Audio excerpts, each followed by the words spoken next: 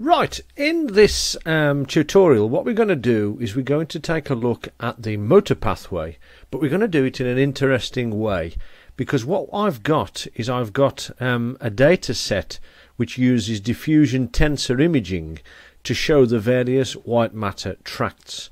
So I'm going to talk you through the motor pathways, and we're going to look at some relevant bits and pieces by using this beautiful data set. Now, what we're looking at the moment, on the right hand side I've got a series of sections. So I've got the transverse plane, the coronal plane in green there, and at the bottom in yellow the sagittal plane.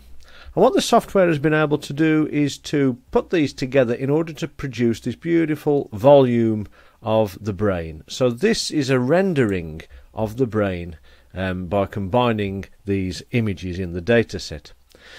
Now this is from the T1 MRI study, but one thing that you might have noticed is that the images are a little bit fuzzy, and the reason that they are slightly fuzzy is because actually this data set is from 100 individuals. So this is something that we rarely see in anatomy. We're used to seeing single individuals and only getting an appreciation for variation by looking at many individual specimens. However, what this is what, if you like, statistical anatomy. This is 100 scans which have been averaged together, and that's why we've got a very slight fuzziness in the data set. Now, looking at the rendering on the left hand side, we can see our relevant anatomy. We can see the frontal lobe here, the temporal lobe, the occipital lobe at the back, and the parietal lobe. We can see the cerebellum here, and if I rotate it around we can see the brainstem and the three major divisions, the midbrain, pons and medulla. If I go back to the left hand view, despite the variation between individual brains, it's quite remarkable that we can actually pretty much make out the central sulcus. So if I change the view ever so slightly, the central sulcus to my mind is quite clearly delineated here. So this is the position of the central sulcus, and what we have here is the pre-central gyrus and the post-central gyrus. And I tend to think of the pre and the post-central gyruses as a bit like two irregular sausages running parallel to one another, with the central sulcus being the groove in between those two irregular sausages. Let me prove to you further that this rendering is derived from these cross sections. If we look at an inferior view of the brain, and I just tilt it a little bit so that I can see the midbrain a little more clearly, if I just change my tool settings,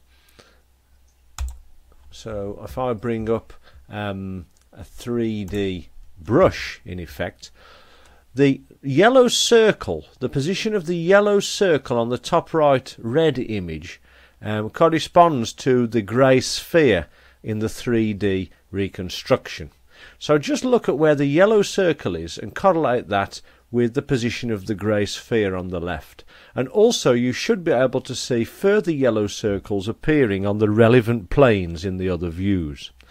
So the first thing that I'm going to do is, you can see in the red image on the top right, we have the typical appearance of the midbrain, this Mickey Mouse shaped structure with those two big ears. And if I put my pointer on one of the ears of Mickey Mouse just here, I'm on the right cerebral peduncle, and here I'm on the left cerebral peduncle. And if you look at the mid-sagittal view at the bottom, you can see that the yellow circle in the mid-sagittal view at the bottom sitting at the level of the midbrain. If I move down through the slices, we get to the very prominent bulge of the pons. So there on the top right hand view you can see that I'm just sitting on the anterior surface of the pons, which is clear in the 3D rendering, and furthermore on the sagittal section at the bottom right you can see I'm at the pons there. Scrolling further down we get to the very prominent medulla, and the key feature of the medulla is the two pyramids, which you can see in the image at the top right. We've got the two pyramids bulging out anteriorly, and I'm just showing you the position of the left pyramid and the right pyramid here. And in fact, in the midline you can see the tiny, tiny yellow circle corresponding to the rostral medulla in the mid-sagittal view. So that's just to convince you really that the three-dimensional rendering has been derived from these cross sections, and as I said, it's an average. It's derived from 100 individual brains in living people. Now that's just to give us the basic anatomical landmarks. Let's now try and put on some white matter, and with MRI you can do some very, very clever things.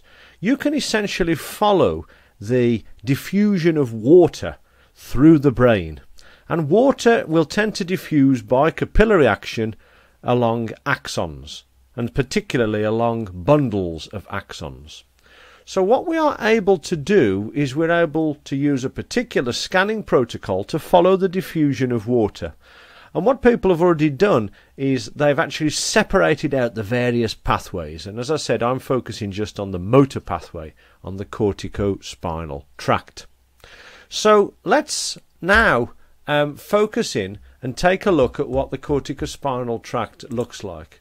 And the first thing that I'm going to do is actually superimpose the white matter pathways on this rendering of the brain.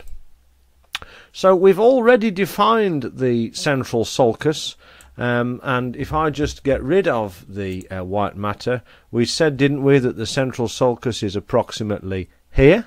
So if I bring back the white matter pathways, we can see that they are sitting around the central sulcus. These neurons forming the origin of the corticospinal tract are sitting around the central sulcus. Now I don't need to get worried about the fact that many of these neurons are actually coming from the postcentral gyrus. In fact, the corticospinal tract does have an important role in the regulation of the sensory system. But really we can discount that, we can ignore that, and just make the assumption that all of these fibres being shown here are from the precentral gyrus, from the motor cortex.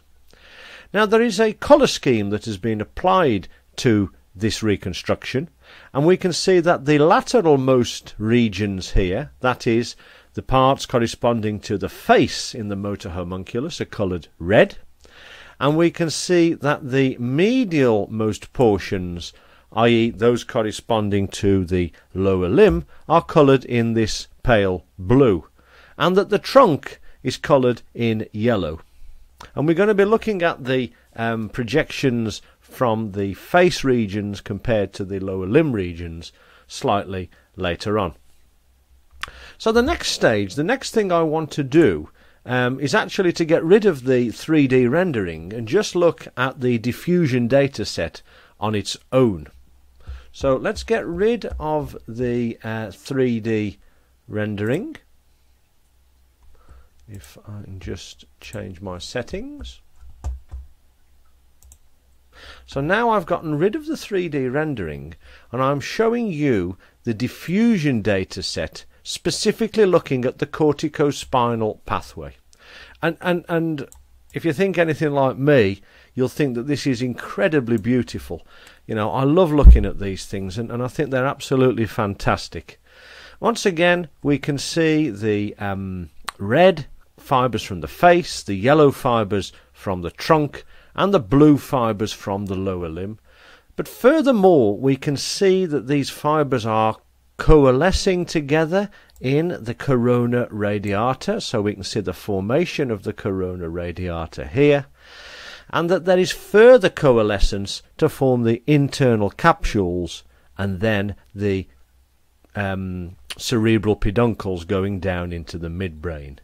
When we go through the pons and the medulla, we can see that there's a whole load of things happening, and in fact we know that there is decussation occurring down here in the caudal medulla, but really that we can't see that just because of the sheer density of fibres that have been mapped in this study.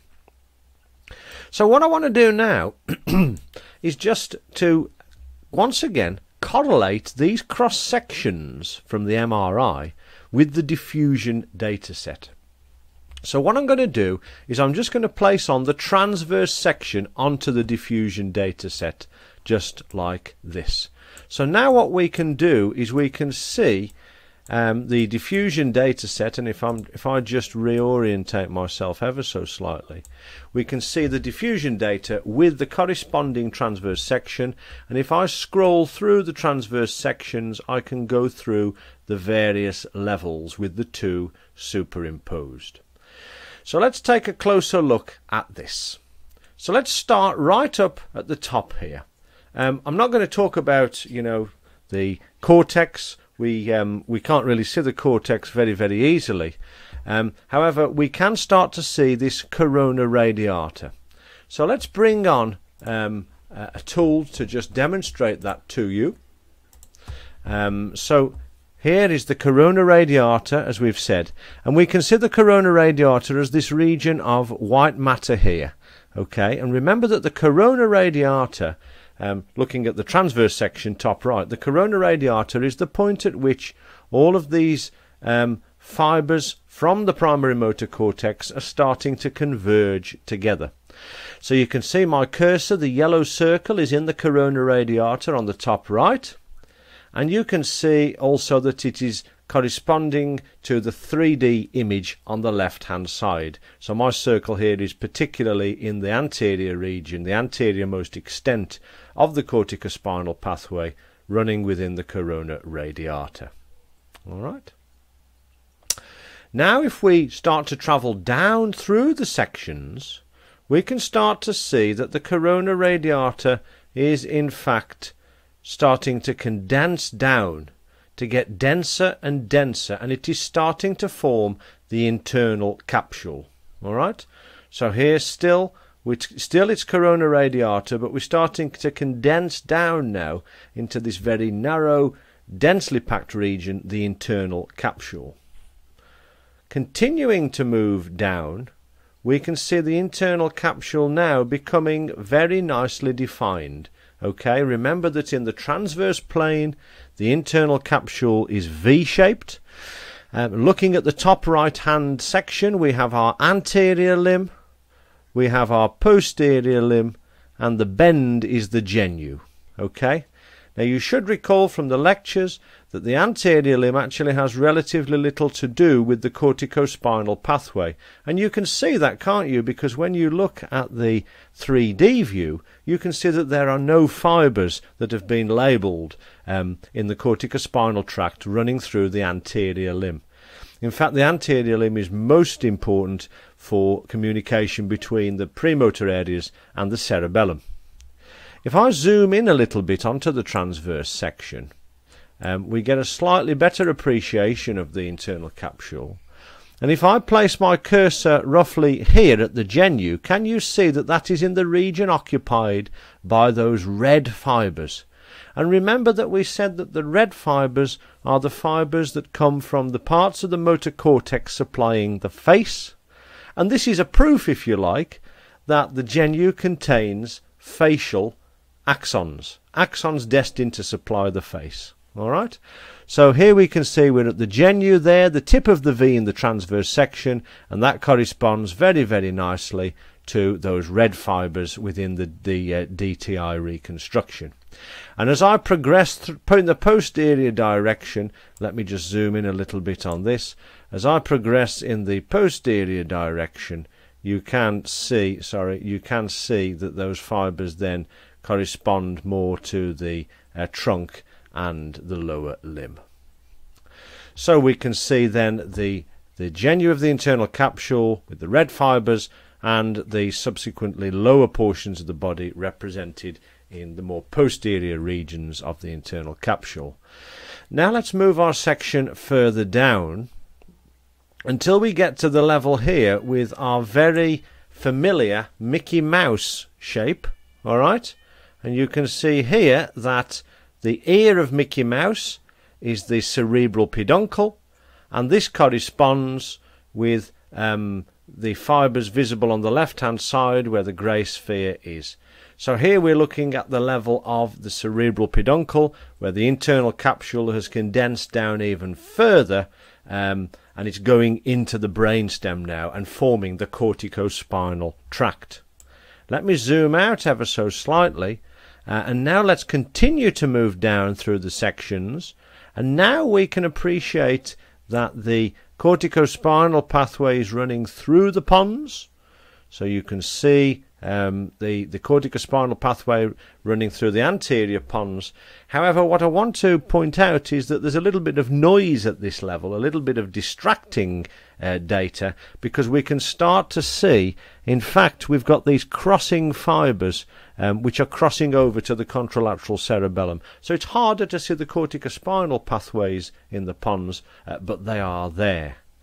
And then finally, we move down now to the medulla, and we can now I can just try to show you the fibres running through the ventral medulla within the pyramids. So I've shown you there the corticospinal pathway moving down through the brain towards the spinal cord, with the caveat that due to the density of fibres, it's actually very, very difficult to see the decussation. The final thing I want to do is I just want to clean this up a little bit for you, and I just want to show you the red fibres from the facial areas of the motor cortex and the blue fibres from the lower limb regions. So we just need to select a few areas. So I'm going to keep the blue regions to represent the lower limbs, and I'm going to keep the red region to represent the face. In fact, I want to keep that and get rid of that. Right, so here, very, very nicely, beautifully in fact, we can see how the motor system is partitioned in a topographic or somatotopic organisation. I'm just altering the settings with the slices here because I just want to show you the internal capsule in a little bit more detail. So the blue fibres are from supplying the lower limb, the red fibres are supplying the face and also a little bit of the upper limb. Now let us zoom in a little bit here, and also let us zoom in on the transverse section at the top right hand side of the screen. Now, as we've said a number of times and as you will have read, the accepted dogma is that at the genu of the internal capsule we have fibres supplying the face, and then the rest of the body is supplied at more posterior levels.